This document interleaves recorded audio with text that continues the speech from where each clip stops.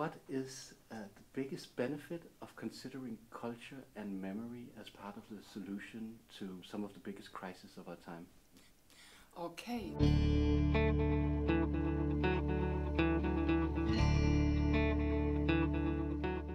So let's first disentangle culture and memory.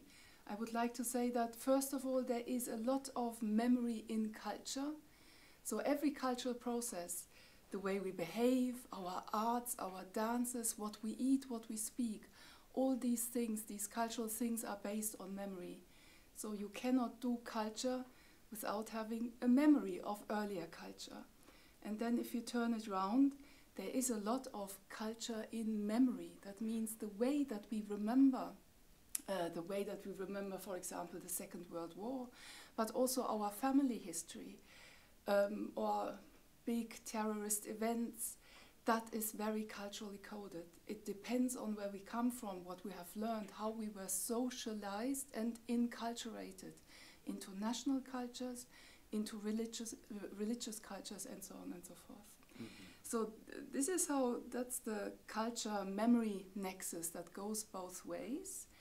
And the major crisis of today, there was a time, and that's still very important, when memory work was mainly the work of truth and reconciliation committees and justice committees. So we find that in South Africa, we find that still and importantly across Latin America, and of course justice was also an important issue in Germany after the Nazi time, the Second World War and the Holocaust. That's still ongoing and very important. At the same time, we have certain problems like climate change, or for example the Russian war in Ukraine, where we cannot yet do this memory after violence business. No? We cannot commemorate this yet because we are in the middle of it. So how does memory play in? I would say collective memory here is, or cultural memory is, implicit memory.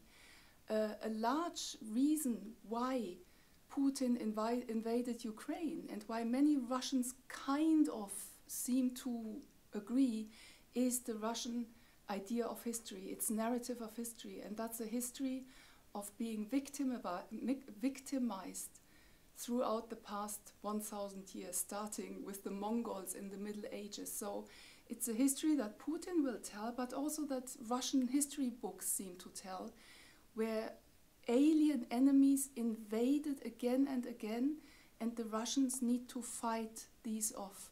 And this is the way in which Putin framed the NATO before he invaded Ukraine. So you see that there is memory before violence breaks out. And with climate change, there's also memory while we are not doing anything, because we have these habit memories, these implicit habit memories. As a German, I can say there is the habit memory of having to drive your car every day. And it's so difficult to break these implicit patterns, which are nevertheless part of cultural memory.